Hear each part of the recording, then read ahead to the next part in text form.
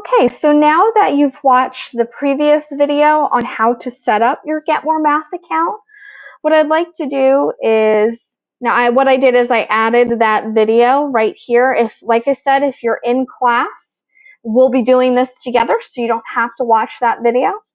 If you were unable to make class, you can go ahead and check that video out so that it will help you walk you through the process. Let me go to this.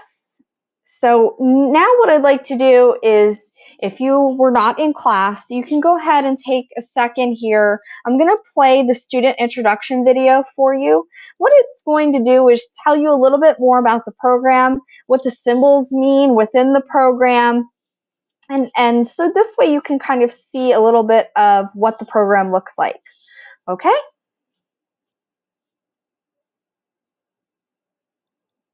Hello, and welcome to Get More Math. Get More Math is a program you will use for practicing math problems. It won't be teaching you new things, but it's going to help you to remember the math that you've already learned, because it is so easy to forget stuff if you don't practice it. In this video, we are going to go over the basics of the student interface for Get More Math so that you can get started using it. This is how a student's screen might look when they first log in. Each of the squares up near the top represents a different type of math problem. Your teacher adds all of these, and they will be things that you've already learned. So right now I have a graphing problem, a fraction problem, and this one is just simple addition. Let's do one, get it right, and now when that skill is selected, you see a new problem of the same kind. Alright, let's take a look at another student's screen. This student has been using Get More Math for longer, and you can see that they've learned a lot more skills. As you keep practicing and getting things right, your skills will go up levels from red to yellow, green, and then silver and gold stars. You can see that some of the skills have dollar signs on them, while others do not. Dollar sign skills are the ones that Get More Math thinks are the best for you to work on right now. Perhaps you haven't done them in a while, or you often make mistakes on them. If a skill has a dollar sign, that means that if you do that problem, you get a point, as long as you get it right on your first try. At the top of your screen, you can see your points for the day, the week, and your game credits, which are earned by getting points and can be spent on playing games. Let's do a skill with a dollar sign on it and get it right. You can see that my points went up. After you do a problem and get it right, Get More Math recalculates which skills get to have dollar signs, and it might even move the one that you just did up a skill level. It also selects a new skill for you to work on. If you don't like the problem that Get More Math selects for you, you can choose a different one. If you'd like, Get More Math even allows you to do skills without dollar signs on them. However, they're not going to earn you any points. Notice that every time I click away from a square, it gains an orange triangle in one corner. If I do this 4 times, Get More Math won't let me click away anymore. I have to work on that problem. Alright, so let's see what happens when you get something wrong.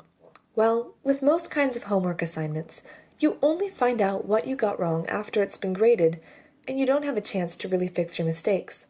But Get More Math lets you know right away if you got something wrong, so that you have the chance to correct every problem and get it right. Look over your work, try to find your mistake, and fix your answer. But notice that you don't earn a point here because Get More Math only awards points if you get a problem right on your very first try. So then you do that skill again, get it right on the first try, and then you'll earn your point. You might be wondering, what do I do if I get stuck? Well, if you can't figure a problem out on your own, you're probably going to have to get help from your teacher. If your teacher is online at the same time that you are, you can click on the Raise Hand button in the top right, and your teacher can message you through Get More Math to help you out. However, Get More Math doesn't allow students to send messages back to teachers, so you need to make sure that you have a good way to communicate with your teacher outside of Get More Math. 2 good options for this are email and video chat. If your teacher isn't online, Get More Math allows you to skip a limited amount of problems. Get More Math will change those skills to gray and save them for when your teacher is available to help you. Also, when your teacher isn't online, the 4-corner rule won't apply, so you can click away from a problem as many times as you want, as long as your teacher is offline. Now that we've gone over the basics, let's take a look at some more features of Get More Math. Sometimes in math you need to use notation that's not on your keyboard, like a fraction, an exponent, or absolute value signs. In Get More Math, all the symbols that you will ever need are found right under the answer box. Clicking on f of x pulls up even more trigonometric functions and logarithms. If you're using Get More Math on a mobile device, that would be a phone, iPad, etc., the way you enter your answers is a little bit different. Right under the answer box on the left, there are 3 things you can select. The number sign contains all the numbers, symbols, and letters that you'll use the most frequently. Next over, the x squared button leads to fractions, exponents, and more. The ABC button pulls up your phone keyboard. You'll only really need to use that if you need to write labels for a word problem. Another thing to be aware of when using Get More Math on mobile is that all of your colored squares are automatically collapsed. If you want to see them, just tap the white arrow near the top right. Some questions on Get More Math require you to draw a graph. This in itself is pretty easy to figure out, but Get More Math has a lot of options when it comes to graphing, so it can get a bit more complicated. Here's what you should know. Click on the Settings button below the graph to change its units and scale. For both the X and Y axes, use the top drop-down menu to choose your units. This will only ever be necessary in word problems. Use the bottom menu to choose your scale. Basically, the bigger the numbers you're graphing, the bigger the scale you should use.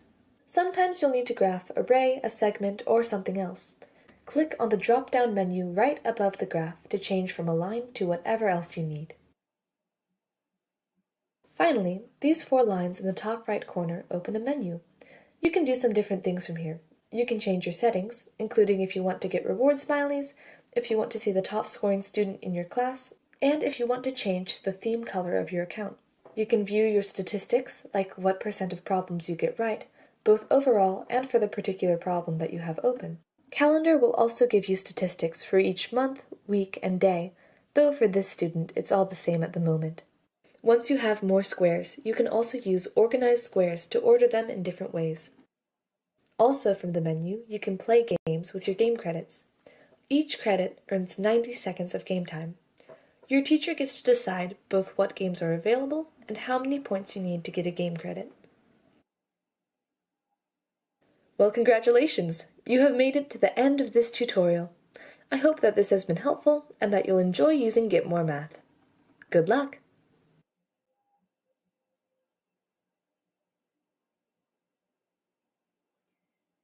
Okay, so if you were unable to make class, then go ahead and watch the student intro video. It gives you a brief overview of the program that we're going to be using.